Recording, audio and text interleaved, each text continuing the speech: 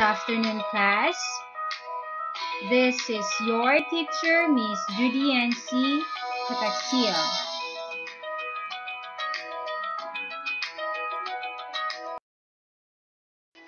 How are you today?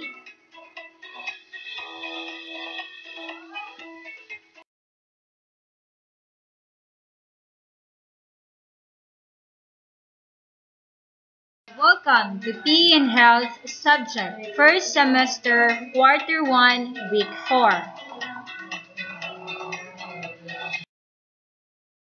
Our most essential learning competencies are: explains how to optimize the energy systems for safe and improved performance. Explains. The lesson that we're going to discuss this afternoon is about folk dance of Lapay Banti.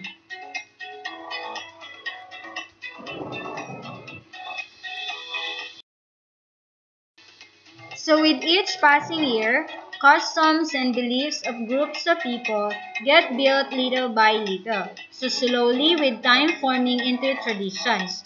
So folk dances represent one of the strongest ways of this. Sometimes truly ancient traditions of countries and regions can be showcased to public. So even though many traditional dances bear the name of an ethnic dance, not all of them remain folk dances, but all of them try to emphasize the cultural roots of the particular dance.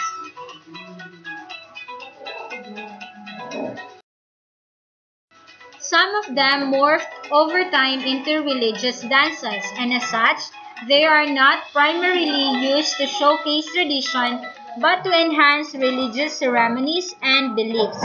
So such dances are often called religious or ritual dances. So dance or dancing is said to be a stress reliever. It is also a form of exercise that will help boost the immune system through cardio exercises in the form of Zumba, hip-hop aero, and dance aerobics. So many of these dances comes in different forms and nature, and one of these is the ethnic or folk dance.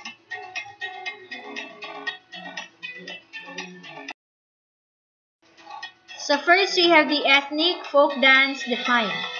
So a folk dance is a dance developed by people that reflect the life of the people of a certain country or region. Not all ethnic dances are folk dances. For example, ritual dances or dances of ritual origin are not considered to be folk dances. So ritual dances are usually called religious dances because of their purpose. So the terms ethnic and traditional are used when it is required to emphasize the cultural roots of the dance.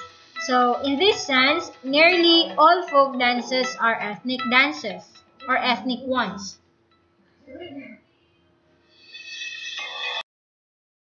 Next, we have the Philippine folk dance.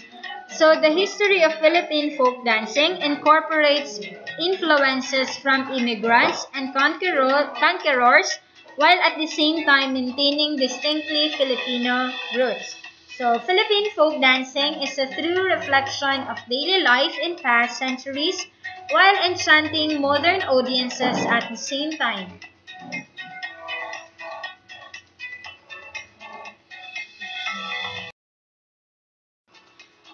Next, we have the classification of Philippine folk dance.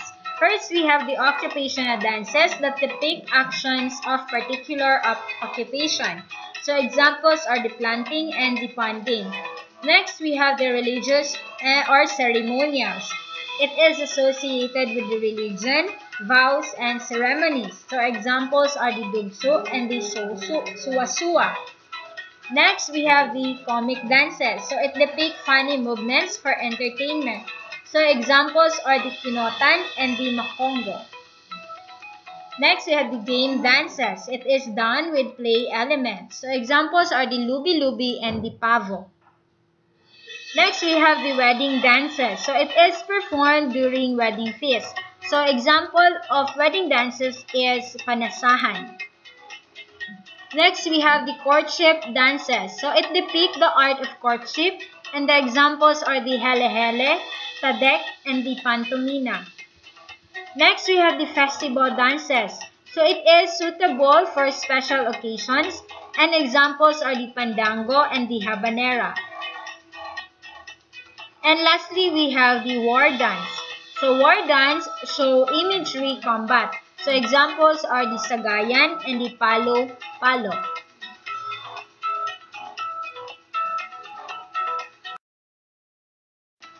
So the folk dance title is Dilapay Bantig. So it means Seagulls of Bantig Island from Masbate, and the dance culture of Dilapay Bantig is coastal Christians, and the place origin is Bantig Island, Masbate, and the ethno-linguistic group is the Masbateño, and the qualification is, or the classification rather, is the comic and the mimetic fowl.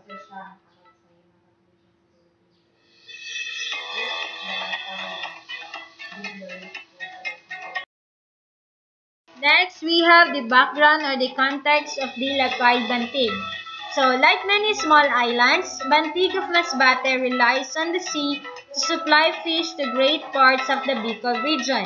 So, each dawn, Bantig village awaits the arrival of boats with their catch.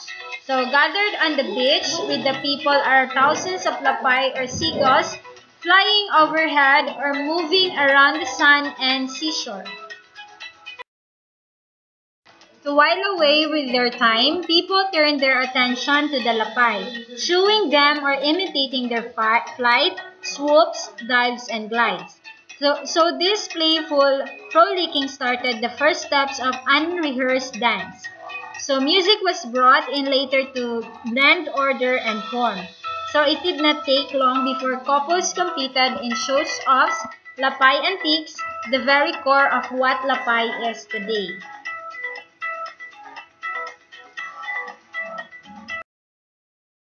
So next, we have the costume of the lapay bantig. So for the female, for the top, we have the baro, and for the skirt, we have the saya. And for the overskirt, we have the tapis. And for the male, we have the top or the camisa de chino. And for the pants, we have the colored peasant's pants rolled up just below the knee. And for the footwear, it is barefoot.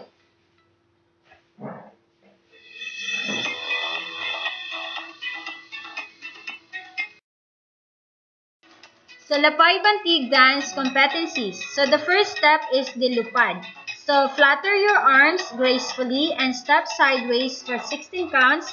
Then, after this, face your partner and do this step again for 16 counts.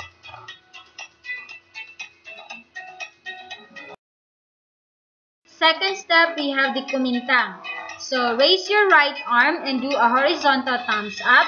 Rotate your hand and wrist 4 counts clockwise and another 4 counts counterclockwise. Then while doing this, your partner will go around you while doing the lupad step.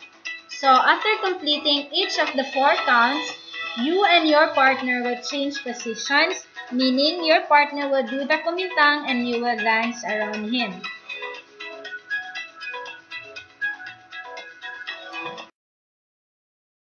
Third step, we have the step to ka.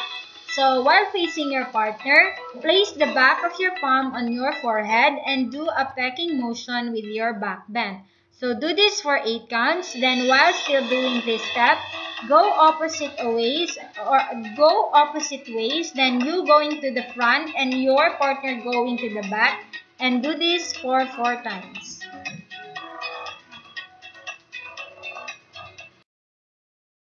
Next, we have the fourth step.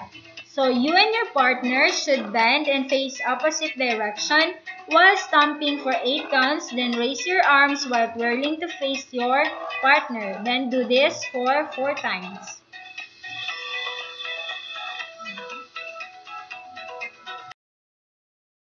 Next, we have the fifth step. So, move your arms in front of you, up and down for 16 counts. So, then jump lightly in front of your partner and move your arms up and down in synchronization. Then do this for 16 counts too.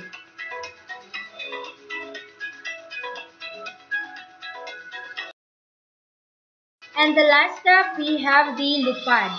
So again, flutter your arms gracefully and step sideways for 16 counts. Then after this, face your partner and do this step again for 16 counts. Then pose for your final position right after.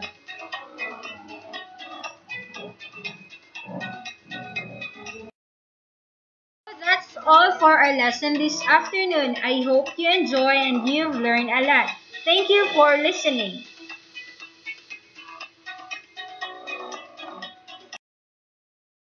For your activities and for your quizzes, just follow the GAITF link on your screen.